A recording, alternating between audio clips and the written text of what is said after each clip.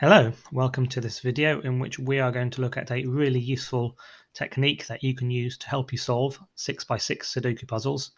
It's quite a simple method, but it's still powerful. And the key technique really is to realize that the three numbers that appear in the top of a box here are the same three numbers, perhaps in different order, that appear in the bottom three cells of an adjacent box.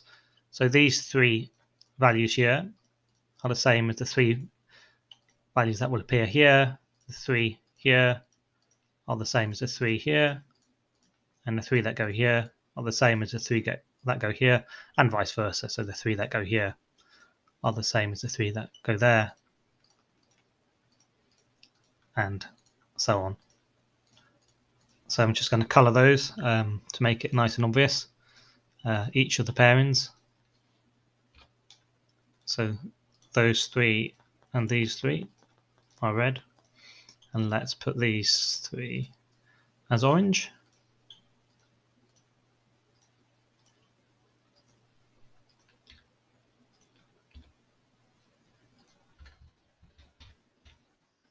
These three are green, then these three are also green. If we put these three as blue, oops, yeah, that's better, that's blue. Then these three are blue, and if we put these three as purple, and these three are purple, this is looking very colourful, and this is, let's have grey, and therefore these are grey.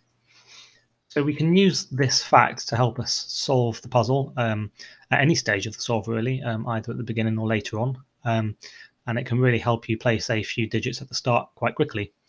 So we know that these three red squares here are the same as these three red squares here. So therefore we know that these are 1, 5, and 2. There's only one place for the 2 there, so we can just put it straight in. And here we have 1 and 5. Well, this can't be a 5 because there's a 5 there, so that's 1, and therefore that is 5. So we've used this method to help us see very quickly what all three digits are in these two placements. We don't have any digits here yet, so we can't do the same instantly, though we do know that these are 3, 4, and 6, and therefore these are 3, 4, and 6. So let's have a look. In fact, so this can't be a 3, and this can't be a 3. So in fact we can put the 3 there. Now let's have a look here. So we have a 3 and a 5, and a 3 and a 6. So these digits must be 3, 5, and 6. Well, there's only one place left for the 5 here, and there's only one place left for the 6 there. We now know that these must be 1, 2, and 4. 1 can't go there or here, so it goes there. And therefore these are 2 and 4. That 2 stops this being the 2. And therefore this is the 4.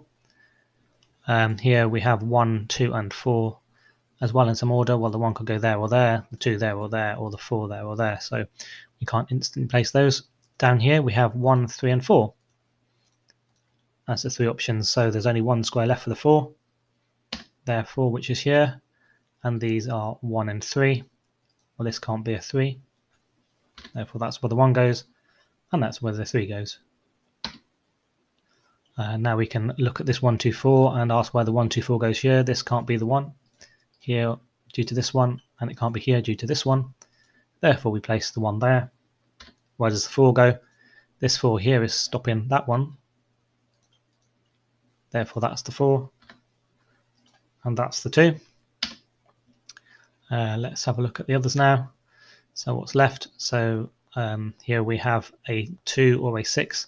It can't be the 2, so it must be the 6. And that's because in this column there's only 2 and 6 left. So that's the 6. Now we know we must have a 3 here somewhere. So where can the 3 go? It can't go here because there's a 3 there. Therefore we can place the 3 down in this square, and that completes this column because there's only one square left for the 6. This column we can complete in the same manner. There's only one square left for the 2. And we can now complete this box because we know it must contain 1, 2, 3, 4, 5, and 6. So we can place the 5 there. And then we know that these contain 6, 2, and 5. The 5 can't go here. It can't go here. Therefore, the 5 goes there. The 2 can't go here. Therefore, it goes there. And therefore, the 6 must go there. And now we can finish off. We've got 3 and 6 here. Well, we know there must be a 6, but it can't be there. So it must be here. And now look, we only have one square left in this column and this box in this row, which is a 4. And therefore, this is a 4. And let's check if that's correct. Yep, that's correct. So that's a really useful method that you can use to help you solve a 6x6 Sudoku fairly quickly. And as highlighted here, it's by remembering that the values that go in the top 3 squares of one of these 2x3 boxes must partner with these here. They must be the same. Obviously, the order can be different. So you can see now we have 152, 512, 241, 124, 413, 431, 625, 265, 536, 356, and 364 and 643. And so that's how the method works. I hope you find that this video is useful and that you're able to use this technique when you're solving 6x6 Sudoku puzzles yourself. If you found this video useful, then please do like the video and also subscribe to our channel. If you subscribe, then you will be notified when we release new content, and it helps to support the channel.